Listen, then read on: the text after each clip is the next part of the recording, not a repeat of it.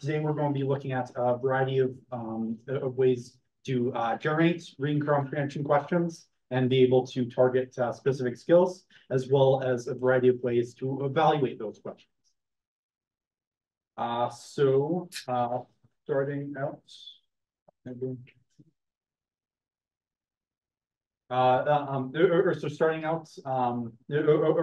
an overview of the presentation. Or we'll go over motivation or the task that we want to complete. Or we'll go over various ways of evaluating questions, or various ways of generating questions, and finally wrap it up with a conclusion. So first, motivation. Reading comprehension questions are useful skills that can be used to both help students improve their reading abilities and help teachers assess students. However, these questions take a long time for teachers to create, and the stories chosen or may not be very interesting or for the children learning to read.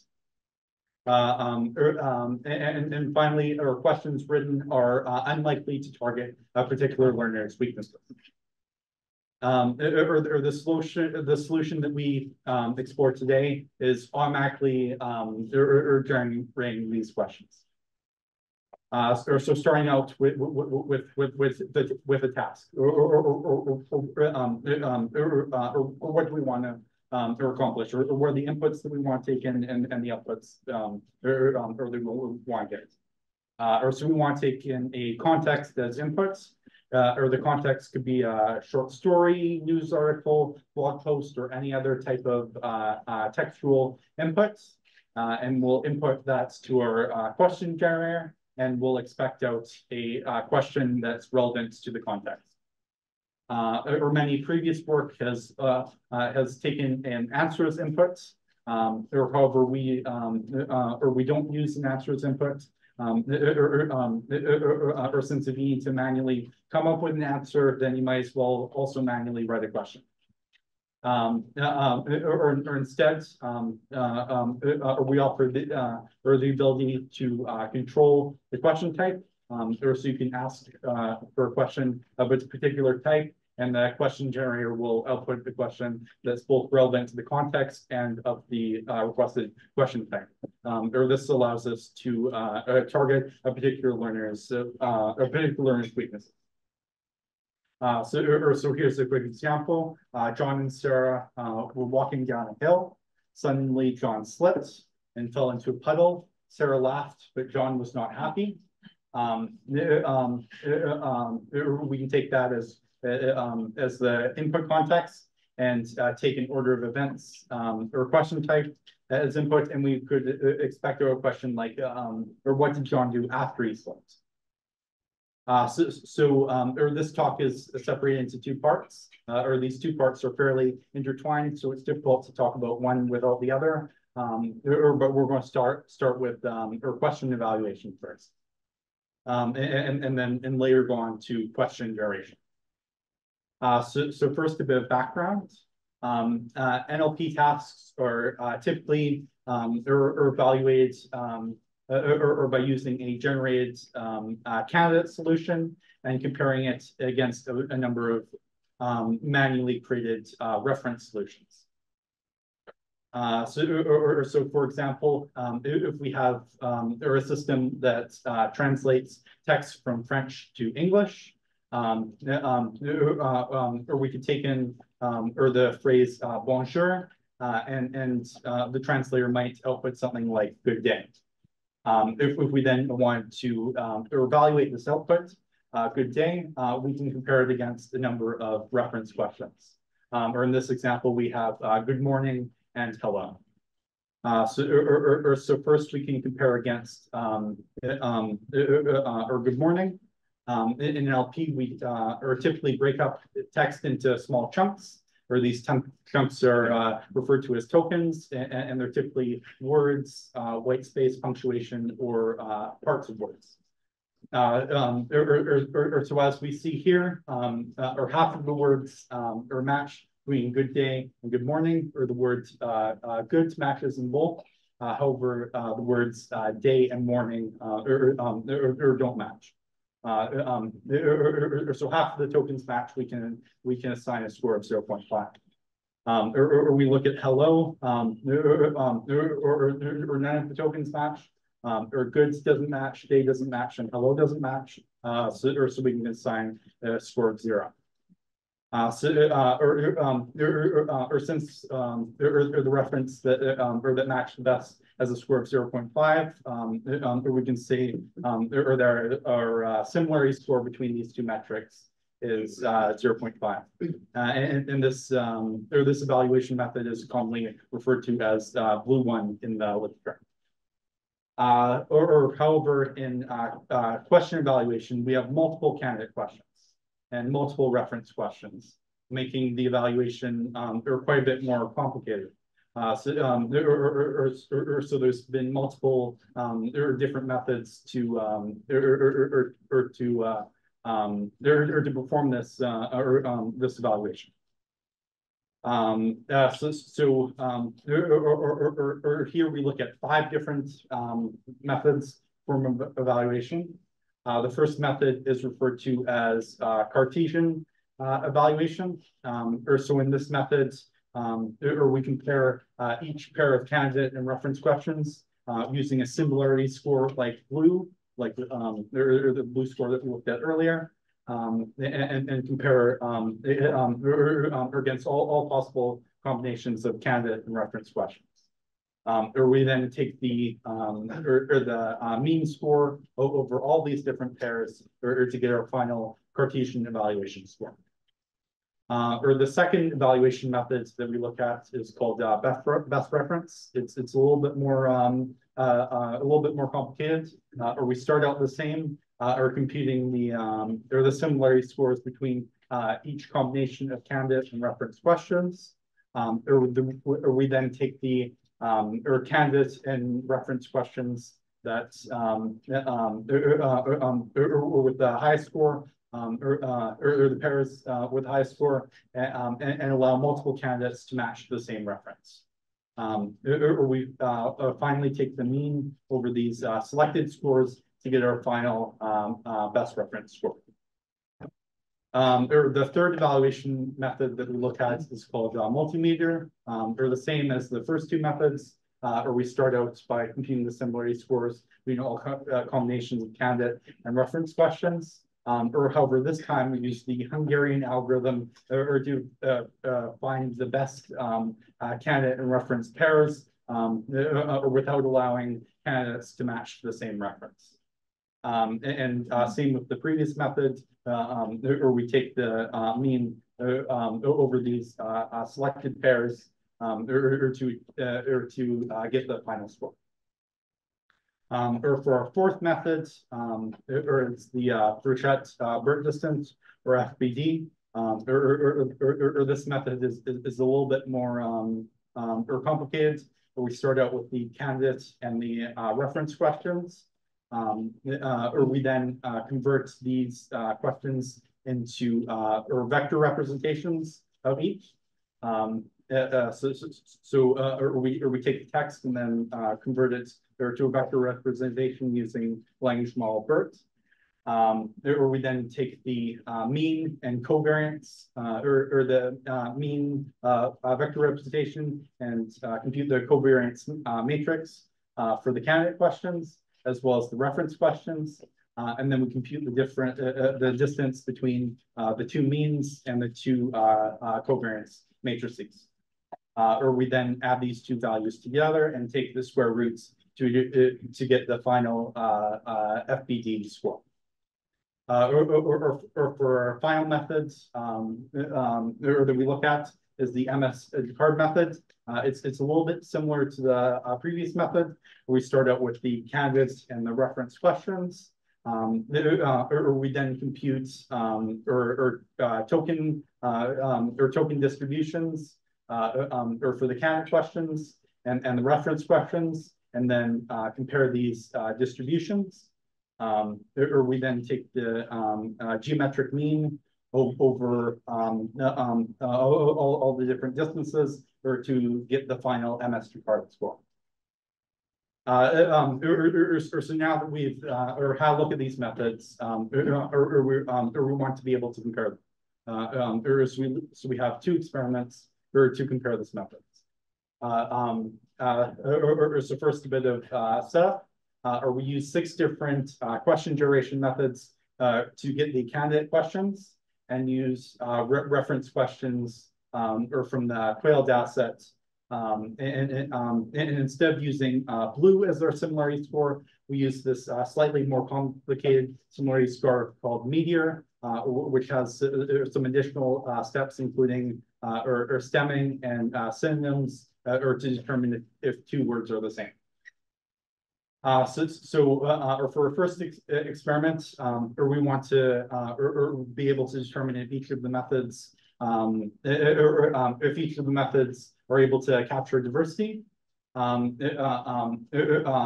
first we compute the self-similarity or between each of the candidate questions, or each of the candidate questions. And this or self-similarity is a way of measuring diversity. If questions are highly self-similar, they aren't very diverse. And if or questions are not very self-similar, or then they can be quite diverse. So we want to compare that or to how we evaluate the candidates and reference questions. Or to do this, or we compute the self-similarity score as well as the or the automated metric scores, and then take the correlation between the two. So here are the results after taking the or experiment correlation. As you can see, the best reference and Cartesian product, the best reference and Cartesian product evaluation metrics are positively correlated with the self-similarity. Or indicating that they encourage or self-similar or low diversity questions. On the other hand, the FBD and MS Jacquard evaluation methods are negatively correlated with the self-similarity, indicating that they discourage self-similar questions or they encourage diversity. Or the multimeter method is fairly uncorrelated with the or self-similarity, indicating that it doesn't really encourage or discourage or diverse or the diversity of questions very much.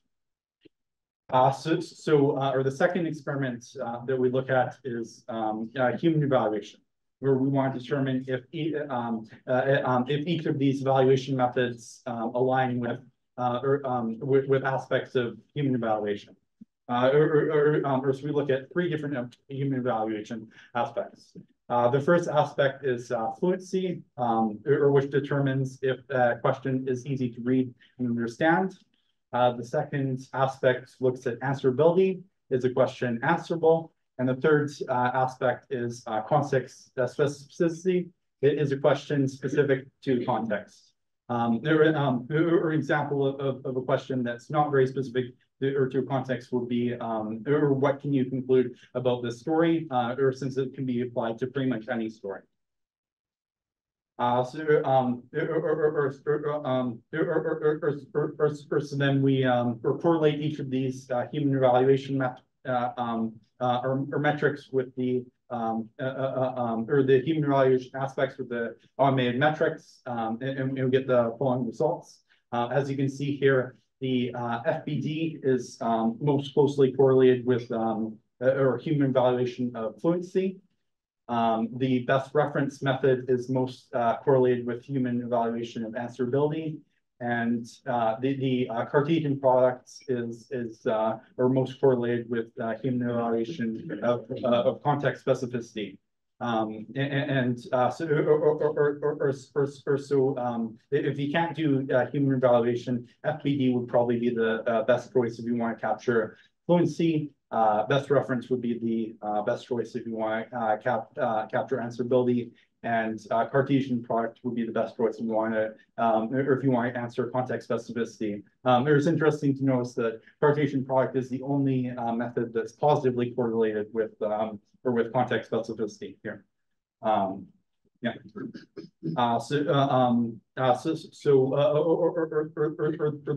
For these results, or suggest that there are a variety of or evaluating using a variety of automatic evaluation methods is beneficial in order to be able to capture multiple aspects of human judgment. And diversity as well. So for a second part, we look at question generation. We're starting out with a bit of background. In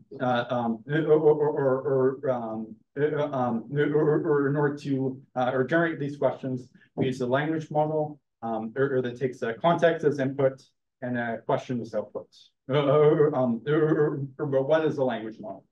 A language model is a statistical model that provides the probability of text given other related text, and is able to or predicts the most probable or next text in a sequence. Or for example, if we have the sequence the president is, then we might expect a language model to predict the next most probable tokens as Joe Biden. One way of controlling the or types of questions and other or another outputs of a language model is by using prompts. But what are prompts? So let's say here we didn't want to or the language model to or give us the answer or to the president of the United States. Or let's say instead we want the president of France. So we can add to the beginning or a short or sequence of text, and this short sequence of text is referred to as a prompt, and we're able to use this to control the output of the language model. So if we use or the prompt in France in front of the president is, or then this time we might expect the language model to predict Emmanuel Macron instead of Joe Biden. Another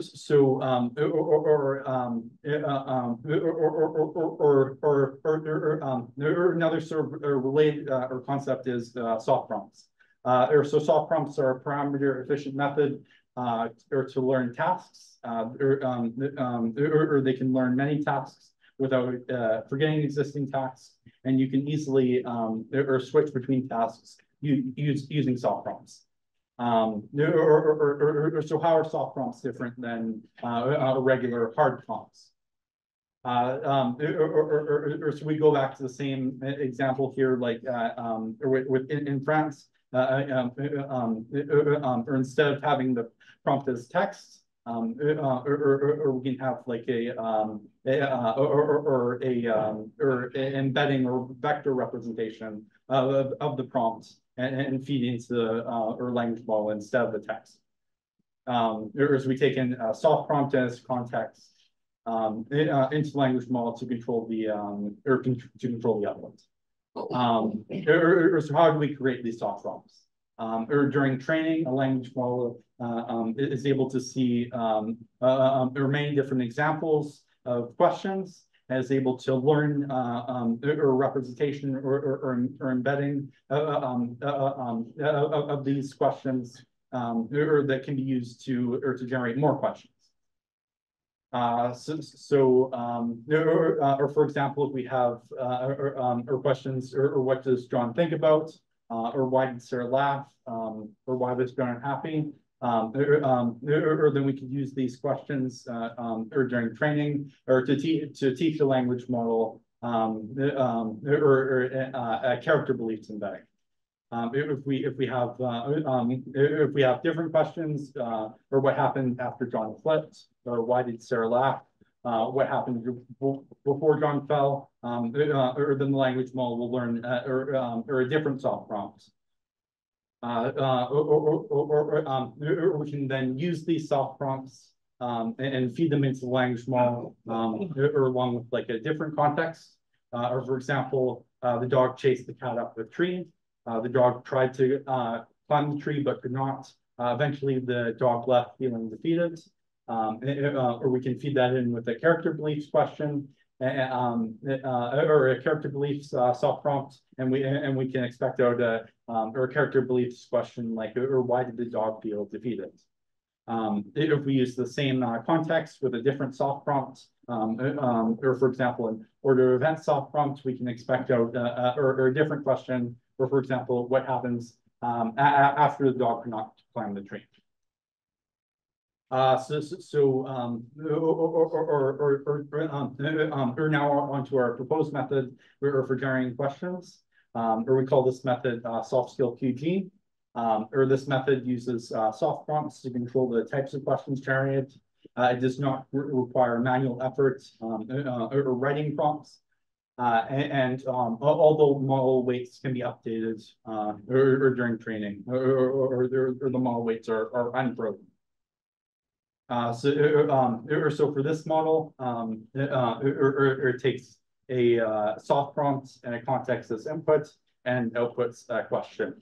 If we change out the soft prompts or with the same output or with the same context, or then we get a different output.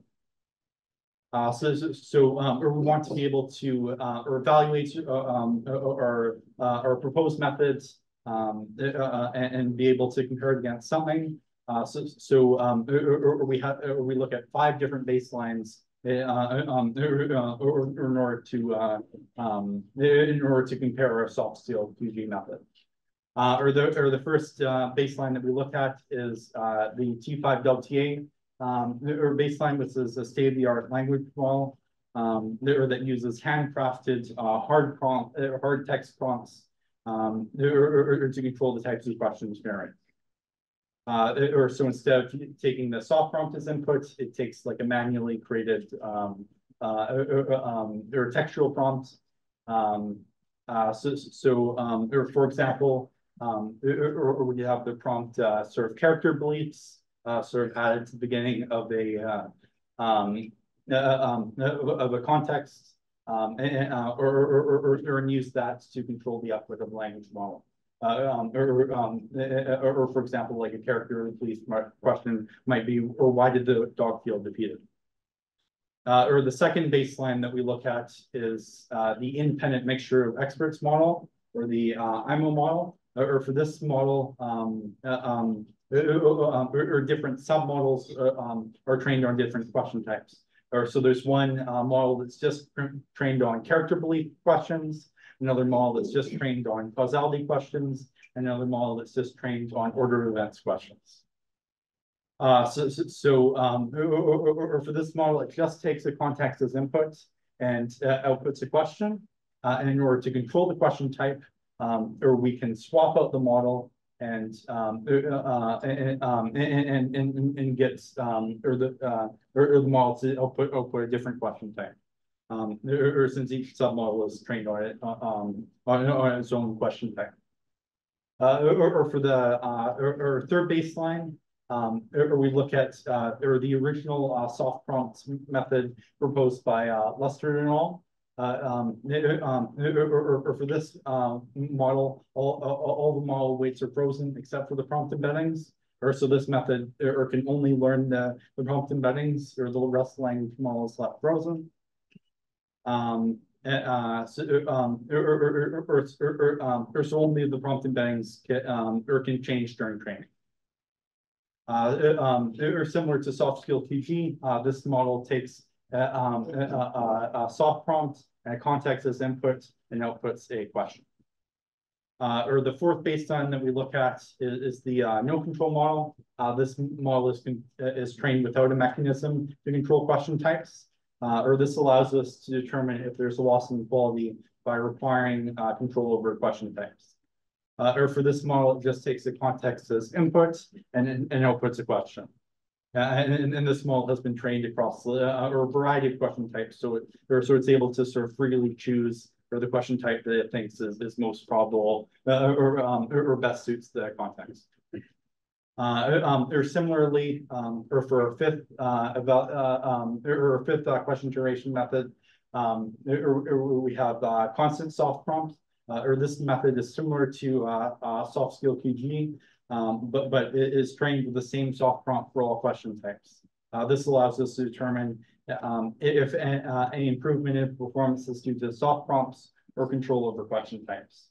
Or similar to SoftSkillQG, or this method takes a soft prompt as inputs, a soft prompt and context as input and outputs a question, or however, or note that the soft prompt is always the same. The same soft prompt is always used as the input. So now we want to be able to or evaluate these question generation methods, or to determine which method produces the best questions. Or to do this, we look at two different data sets. The first one is the story-based question, or the story-based reading comprehension skills data set. Or this data set contains over 6,000 contexts, about 4,000 questions, and 9 question types. Or the second data set we look at is the Quail data set. Or this data set has 800 contexts across a variety of domains, including short stories, news articles, and blog posts. Or this one is slightly bigger and has 15,000 multiple choice questions and 8 question types. So for our first experiment, we look at or evaluating the question duration models using each of the question evaluation methods discussed in part 1. The Cartesian product, the best reference evaluation, multimeter evaluation, FBD, and MSGRD. We use both the SBR CS dataset and the Quail dataset for this evaluation. So we look at the results for the SBR CS datasets. SoftSkillQG performs best across all evaluation metrics except for Cartesian product, where it performs second best. However, for the Quail dataset, SoftSkillQG does not perform as well, or instead the T5-delta the T5-delta model tends to perform best. Additionally, we perform another experiment, or this time, looking at measuring perplexity. Or perplexity is a measure of probability normalized by the length of a sequence, or in this case, a question. There's the inverse or probability of the sequence, or to the nth root, or to normalize or the length. So a lower perplexity indicates the language model is better aligned to a data set. And for this evaluation, again, we use the Quail data sets. And here we see that the T5-delta model, again for the Quail data set, performs slightly better than SoftSkillQG model, or achieving a slightly lower perplexity score. For a third experiment, we look at human evaluation. We use the same 3 aspects as we used or when we were comparing the evaluation methods. We use fluency, answerability, and context specificity. We also evaluate a sample of human or generated questions in order to get a ceiling of performance. Or we use the or questions trained on that Quail data or language models trained on the Quail data set to generate questions for this evaluation as well. So we have a look at the results. Fluency is very similar across all the evaluation methods and is about the same or level or higher as human created questions. For answerability, the no control IMO models tend to perform slightly better with SoftSkillQG or close behind. or however, for the context specificity aspect, our proposed SoftSkillQG or method performs best, indicating that generates or questions or they're specific to the given context more often than other methods. We were wondering why does SoftSkillQG or not perform as well as some of the baselines on the Quail data set? Or maybe has something to do with the initialization of the models. We went through and did some investigation into the initialization, or we wanted to control the differences in initialization between the T5-delta and SoftSkillQG models, since the T5-delta tended to perform best or for the Quail data set. So we compare or a number of different ways of initialization. First, we have the T5-delta model, where prompts are chosen manually, and prompt lengths are set manually, sort of based on the or chosen prompts. The second is the SoftSkillQG model, where prompts are initialized from randomly selected or tokens in the vocabulary, and the prompt length is fixed at 20 tokens. The third method of initialization that we look at, we're trying to or control for the T5 prompt initialization. So we initialize the first n prompts in the sequence to be the same as T5-delta, and then for the rest of the sequence, we select random tokens from the models vocabulary or to initialize the prompt. Or again, we use a fixed length of 20 tokens. Or for our fourth initialization method is fairly similar to the last. However, instead of selecting random tokens from the model's vocabulary, or we repeat the prompt until we reach that or maximum or prompt length of 20 tokens. Or for the fifth method, or we want to see if length or played a role in the performance of T5-delta, or maybe the short prompt length might help or T5-delta or with its performance. So we initialize the prompt from randomly selected tokens, but kept the prompt length the same as the T5-delta method. And for our last method, we initialized the prompts the same as T5-delta and kept the or same length as T5-delta, or with these or initialized with these manually created or prompts. So we computed the perplexity for each of these models. Or as you can see here, controlling for the initialization or with repeating the prompt, so taking the initial T5-delta prompt and then repeating it till you have 20 tokens performed almost identically to the T5-delta model. Or for perplexity on the Quail data set, so this seems to suggest that or the initialization is the issue, or for the poor performance, and that to resolve this issue, or you can manually or create a prompt or use it to initialize the model. Or to wrap things up, or reading comprehension questions are useful tools or that can be generated using language models. Evaluating these models may require a variety of metrics to capture different qualities of questions. Or we proposed a new question duration model called SoftSkillQG. Or this model achieves state-of-the-art results on the SPRCS data set, or hover, or needs a little bit of help from or manually created prompts to achieve the same or level of performance as baselines for the quail datasets.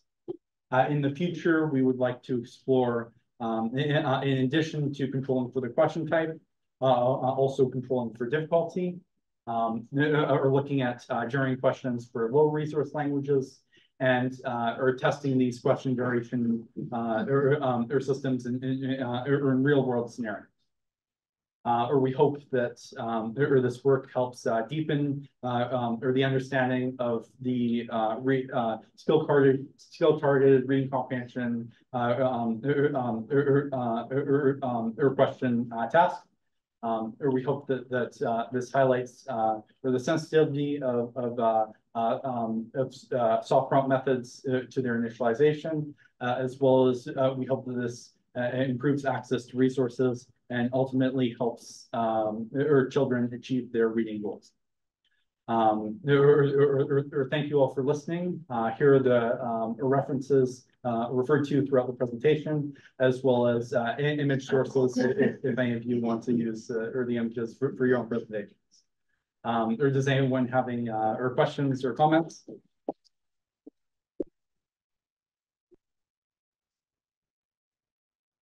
Russ? Great talk. Thank you very much. Several points we talked about having human-generated things to help out. I'm curious, what is a kappa score for two humans? The two humans, would they agree completely on right questions, right answer? Or are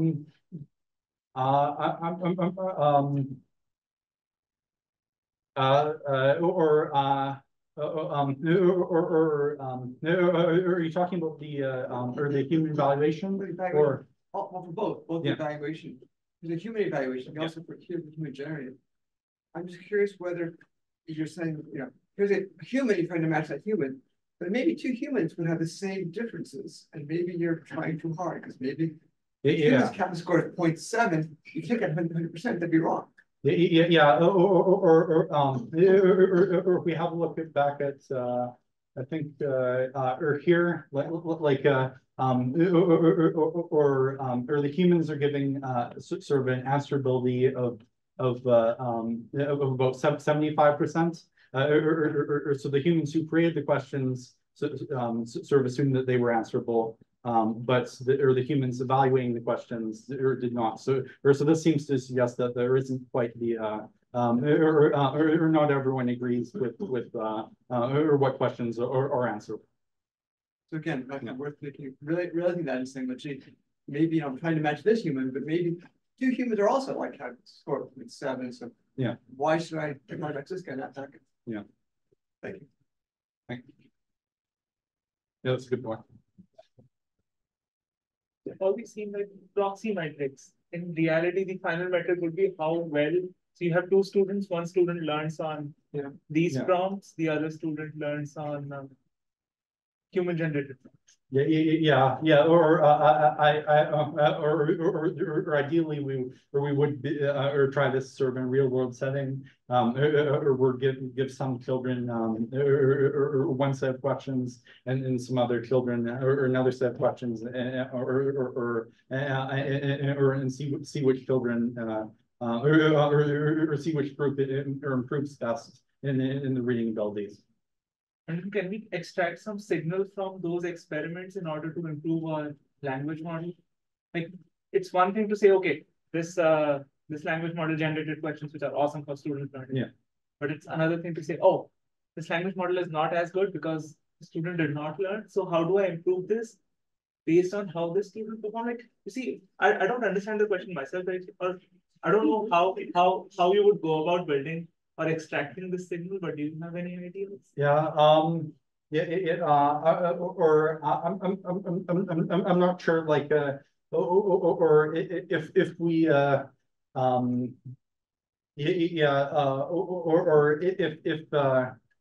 if we do have like there are different question types, maybe or students are improving like in certain types of question types, like or like order of events in the story, but aren't improving like in like different types of question types, like character beliefs, and then maybe that might have some, comparing the students' improvements sort of in different question types, or maybe that might be an indication of where sort of question types or where question duration models like are going wrong and could improve. Makes sense.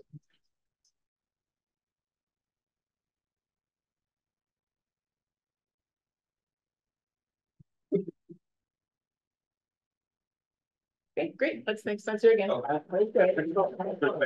I know that one goal was about making children with ability increase as well. Yeah. There's also the option of having creating data sets for different models and different language models to learn better as well. So you have all of this like text and you're able to extract questions from it, so you're able to enhance reading performance in children as well as maybe having better data sets to grow models. And what are your thoughts on taking it forward and using it?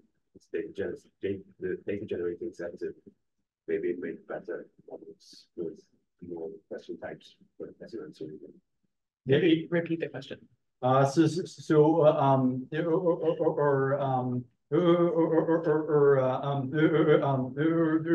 if I say this wrong. But Alex is asking, could this be used as a way to generate data sets or part of generating data sets or to train other language models. I think that I think this probably could be or controlling for different or question types might lead to like more diverse data sets or which might be or beneficial for training models. Or because sort of more diverse data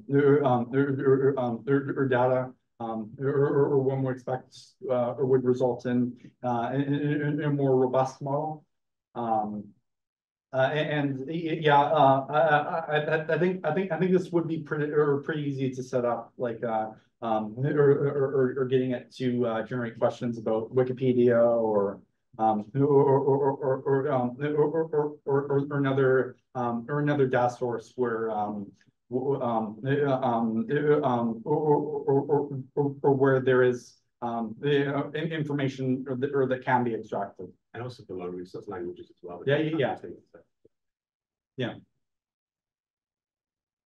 Are we measuring are our question generated good enough for the context we have given?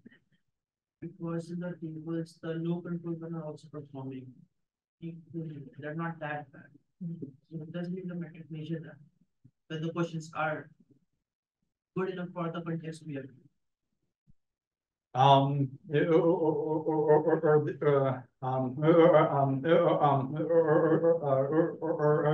you asking about the questions like are good enough and sort of match the context, or or when we're doing the human evaluation, or we set up or answerability to hopefully be able to assess that, or since like if the question like is relevant to or to the context, or then isn't really answerable based on the context. No control is very close to the human field. In the no control, we don't give any control.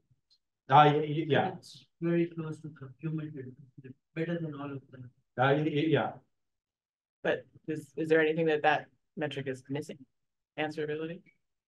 Yeah, this is sort of just one aspect of the questions. Or you could have like an answerable or question like or maybe something, or what's true about this story, what's true about this article, but it's not like a very sort of interesting question. It can sort of and it would have like a very low context specificity score. It could be the same question over and over again. Yeah. Yeah, or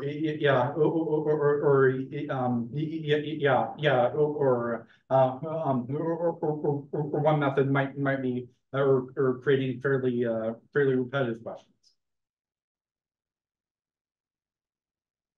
But the metrics feel wrong because for the complex, like no control is always better.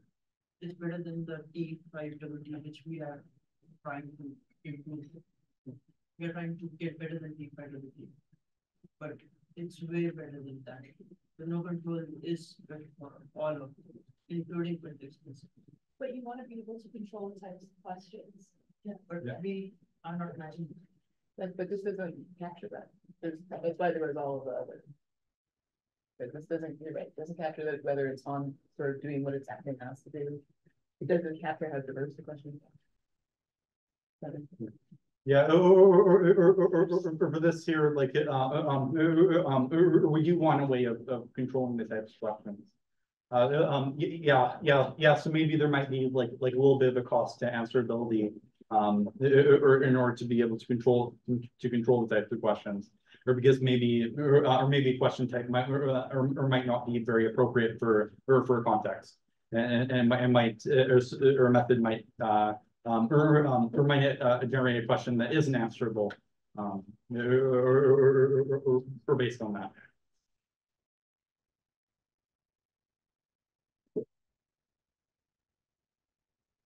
Thanks so much.